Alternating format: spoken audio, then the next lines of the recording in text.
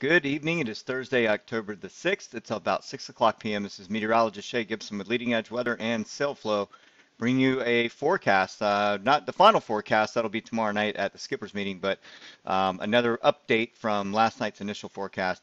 So we'll go ahead and put me down here in the corner, take a look at the splash page for the Cora page here, and you can still register for this race if it's not too late. Get your registration in now. And you come to this page, go to Skipper's Information, Offshore Wind and Weather, and that's where you can find the forecast here. But all your SIs and everything are here on this page. So let's go ahead and jump right into the weather. All right, so here is the surface map. This is for Friday afternoon. Wanted to kind of show you the progression. We have a pair of cold fronts heading towards the coastline. Luckily, not really any moisture associated with it. These are going to be rather dry cold fronts that are going to be moving into the area. There's just not a lot of deep tap enough to pull the Gulf moisture up along it with the dry air mass that's currently in place. So we'll continue to be dry. We'll see a few clouds with this as we get into Saturday morning, but very little rain, if any. We may get a little bit of thickening with a sprinkler too early, and then likely clearing out as this front hangs up and then eventually pushes offshore. The issue, though, is whereas a few days ago we were looking at a fairly moderate to strong northeast wind making it down, this continental high pressure out in the Midwest is even farther west today than it was yesterday. Originally, we had this high here. It was a very large dome that was going to really be cranking the gradient down along the coastline. However, now we see that the timing of the front slows down. It wants to park along our coast or slow down on its approach. The other cold front behind it falls apart, or it conjoins with it. Either one, we get a little kink of low pressure along the coast, slow to kind of nudge out off the sea as that high pressure out west nudges it farther out, and then there you go. So by Saturday afternoon, we start to see that northeast bite coming in down behind the front, but the front does remain close, which means the gradient remains rather light and kind of variable up until at least early afternoon when that northeast wind starts to come in. So this map doesn't really get in high resolution after 12Z Saturday. It goes right into the midnight hour. So it goes in 12-hour increments. But you can see into Sunday that high really expands up and over the Tidewater and Outer Banks area. It was a little higher earlier in some of the forecast runs, but this high was up here, and then this high was over Missouri, and this was going to be creating a moderate gradient, a stronger gradient along the coast into Sunday. Now we're seeing that high is actually closer to the Carolinas, the central area, which makes the winds a little bit weaker overall. So we're looking at modest to somewhat moderate winds on Sunday, but the real question here is Saturday at the race start, what are we looking at? And we'll get to the winds in just a minute. I just wanted to show you the surface map, what to expect as we get into Sunday and even into Sunday night and into Monday. That high is going to park up to the north and give us some modest easterlies into Monday. But we'll take a quick look at the currents when you leave. There, we will be on an ebb tide at minus 2.75 is the speed. The current prediction out by Fort Sumter, and this is from the NOAA Tides and Currents. So 11:06 a.m. is the max ebb at minus 2.75. So I just wanted to kind of put that out there for the racers trying to get out of the harbor on some light westerly winds. We'll get into the winds momentarily, but I just wanted to tell you what the max ebb was at minus 2.75. Let's take a look at the near shore wave prediction system just to take a quick peek at the swells and heights. So we'll take buoy 41076. That's roughly 18 miles out.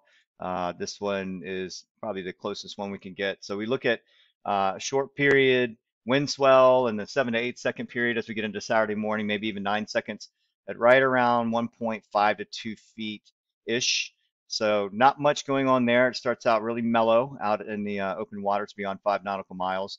And then we see as we get into Sunday, there's a sharp drop off in the period going down to around 4 or 5 seconds with the winds, the waves actually kind of backing more from the northeast. So just remember Sunday could get a little bit bumpy out there as you're trying to head back up the coast, but it looks like the winds may be trying to veer a little more easterly as well, which that'll be of some help.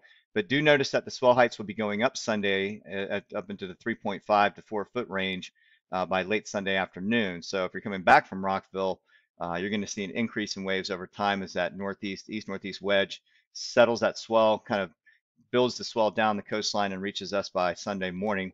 You start to see that increase by the race time start of 10 o'clock. So that's kind of what the swell heights are looking like. If we look at GFS for winds, trying to get an exact timing of this is really difficult, especially with GFS and Euro modeling. But tomorrow I'll be looking at the higher resolution models to find out timing of that wind. It tends to, the northeast winds tend to sort of break through the cold front. So the models want to hang on to that cold front to keep things variable, whereas I'm pretty sure those northerly winds will kind of push through a little earlier than anticipated simply because that surface flow is going to be stronger than what's going on with the cold front that's parked nearby. But as we get into Saturday morning, this is about 11 o'clock a.m., so we go back 4 hours from the UTC time here. And we can see that the GFS is starting to show that northerly flow pushing down slowly but surely, but about mid-afternoon is when it starts to arrive, and it's real light, so they're keeping it at about the 8 to 10 knot ranges.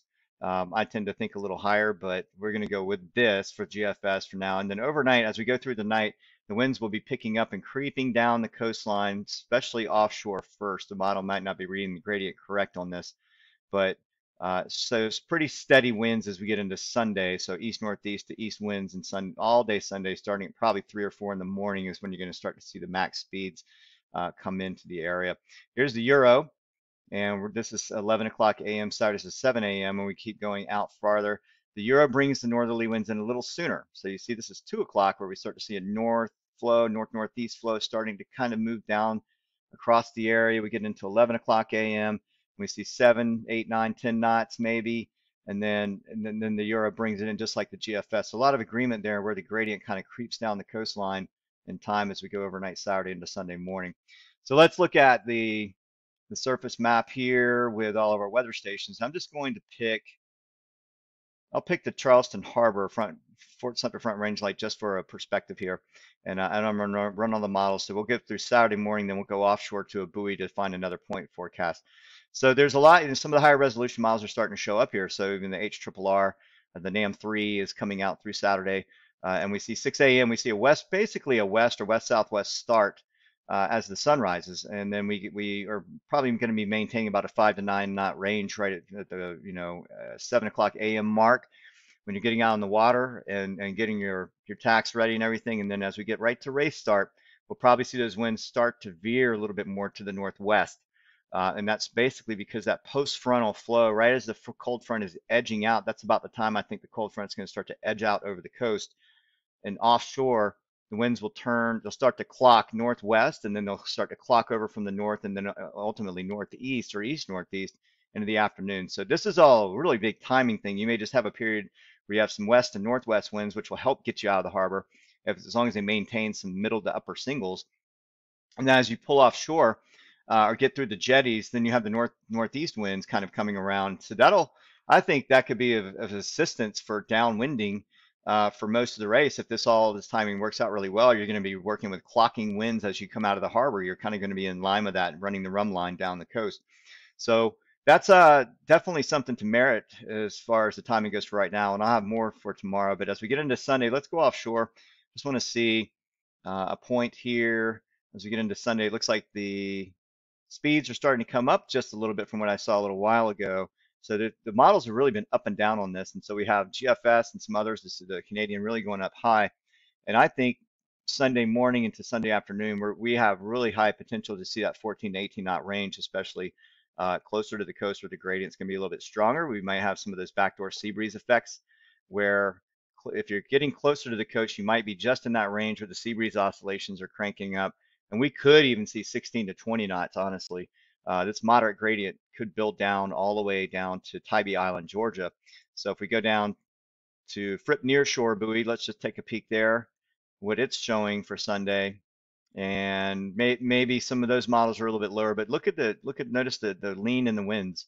So there's a lot of agreement with more of an east northeast.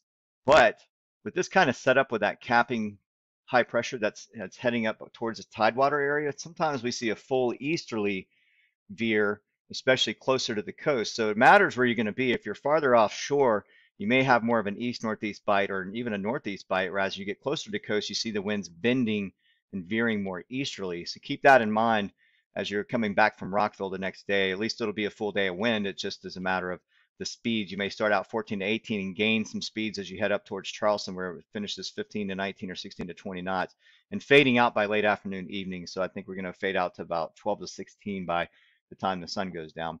And that's going to be it for this forecast. I think it's not very straightforward yet. There'll be more information tomorrow. I'm going to see what the timing does for the basically the as far as like the winds turning north. And so we'll go from there. But at least we're going to have fairly sunny weather. There may be a small chance for some showers early Saturday morning, otherwise clearing out, partly cloudy on Saturday, partly cloudy on Sunday. You'll see those clouds building inland along the sea breeze oscillations, mainly on Sunday with those east-northeast winds. But pleasant weather. Real quick, I'll just take a quick look at the temperatures.